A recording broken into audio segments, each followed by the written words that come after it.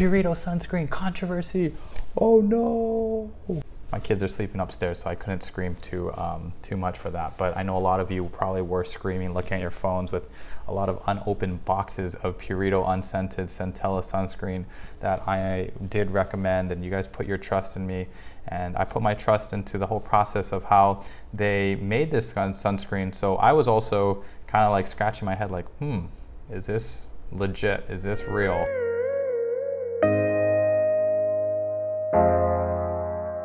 Hey guys, this is Dr. Daniel Sugai, board certified dermatologist.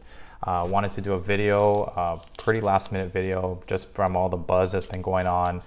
Thank you for watching my Purito Unscented Centella review video, but things have changed since I released that a few months ago or several weeks ago.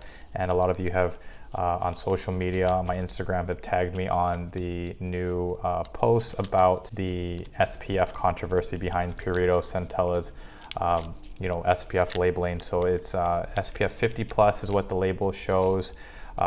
They also have other products here that I haven't tried yet, but I was going to try. But I have tried the SPF 50 plus Centella sunscreen, and I gave it a good review. I thought it was a really nice sunscreen. I did mention in that video that I was surprised there was only 2 UV filters, Uvinul A and Uvinul T. I'm not familiar with these products as an American dermatologist. It's not UV filters that are officially approved by our FDA, which treats sunscreens as medications. So this was all news to me, and thank you for tagging me also on also here on YouTube.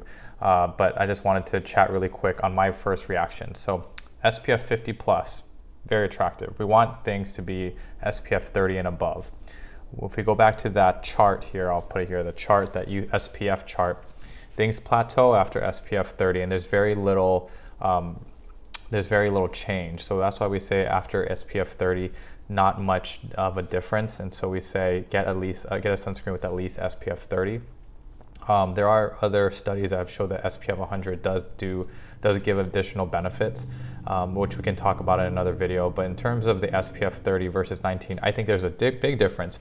I know people on social media are saying, oh, there's not a big difference between the amount of UV rays that are blocked. So if you look at SPF 15, 93% of UV rays blocked versus 97%, I think that's what it is for, of UVB is blocked for SPF 30. So people can say, that little percentage, not a big deal. But if you look at it, at the chart, how much photons are actually blocked versus not blocked, you can say 7% of photons are going onto your skin with an SPF 15 versus 3% on hitting your skin with SPF 30. That's double the amount you're getting with an SPF 15. So if you get 100 photons, say theoretically shining on your skin, 7 will hit your skin and cause damage. UVB will cause burn. So SPF, we always talk about UVB, and the testing behind SPF is related to UVB energy, the UVB energy. So, and if you have SPF 30 on, the skin might only be getting 3 photons exposed. I think that is significant. Plus, the other thing is when we apply our sunscreen, a majority of us, I'd say probably over 90% of us, are not applying enough sunscreen too. So say you put an SPF 30 on, it's probably gonna be like an SPF 15, okay? If you put an SPF 19 on, you might get an SPF 7 on your skin if you're not putting enough on. So we always say half a teaspoon amount or quarter dollop onto your face and neck. Don't forget your ears as well. Shot glass amount for your body. And we underestimate that. Plus, their sunscreens are so expensive. $36 for a 1.7 ounce fluid ounce bottle of sunscreen. You're gonna burn through that real quick if you're using that on your entire body. So those really nice sunscreens that I review here, the $36 ones, primarily I use for my face, and I use the other ones for my body that are more affordable, larger size, so a little bit more reasonable economically. I always want to make sure that my products here are unbiased reviews, and I will let you know if I am sponsored in any way. But in terms of this product, I bought it with my own money and I tried it out and I really liked it. But in terms of the SPF, if it is 19, I'm going to be disappointed. If you look at the reports behind this. They did do in vitro and in vivo studies. So in vitro meaning not human, they're just using maybe just a strip with some light shining onto it and they study it that way, versus in vivo it usually involves 10 to 15 human subjects, which is very expensive, time consuming, can take multiple days because you have to shine light on to non-protected skin and also protected skin with the SPF sunscreen cream on. Their testing that they claimed the SPF 19 from was, you had 10 subjects, they're all women, ages 20s to 60 years of age. They had a mean SPF of 19.